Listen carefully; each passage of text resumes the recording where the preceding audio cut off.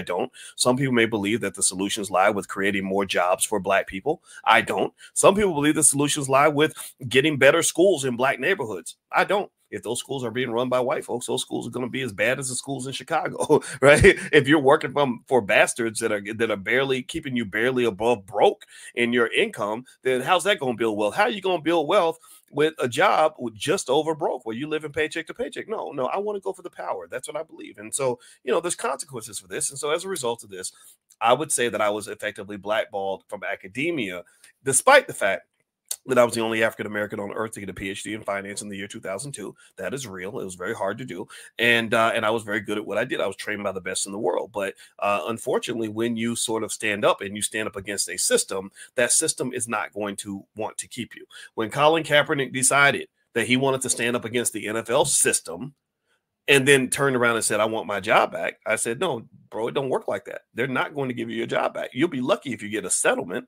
They're not going to give you your job back. Like, you got to go create a league, brother. You got to go. You might have to go to Canada or something, but you can't go back into that system because the system is not built for people like you.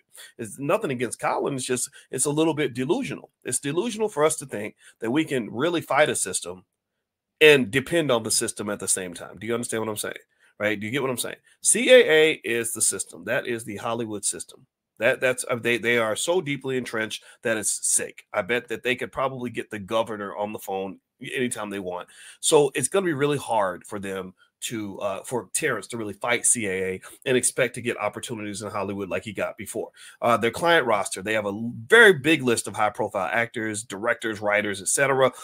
They have a lot of clout when it comes to Hollywood. They played a crucial role in the negotiating deals of movies, TV shows, music tours, sports contracts, etc. They're known for their ability to broker major deals, including film and production deals, record contracts, endorsement deals for their clients. Their influence extends to the negotiation of salaries, distribution rights, other critical aspects of the entertainment sports industries. Diverse operations beyond traditional talent representation, CAA's expanded into sports